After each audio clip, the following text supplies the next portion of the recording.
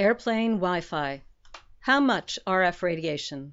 Airlines are increasingly adding Wi-Fi to more flights every day, blanketing passengers inside the cabin with RF radiation. Is it safe? Has it been tested?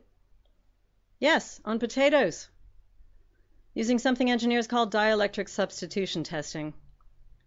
This engineer says, potatoes have properties that are similar to humans in the way they interact with radio frequency waves, and they were quite cheap.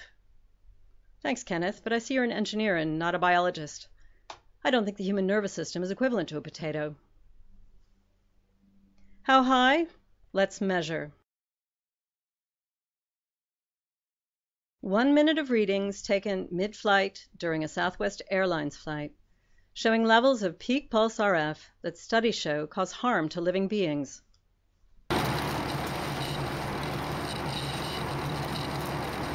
I'm not using a Wi-Fi enabled device.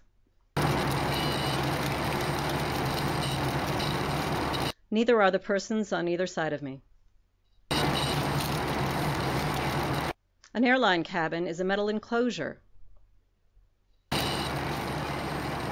It reflects RF back inside.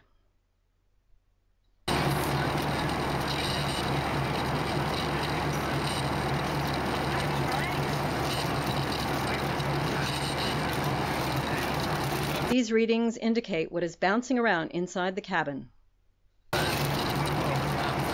Passenger preference is not the basis for public health policy.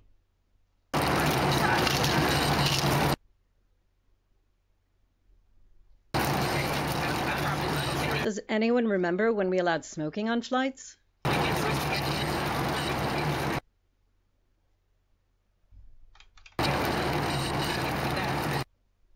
Next time you book, ask for the non-Wi-Fi section.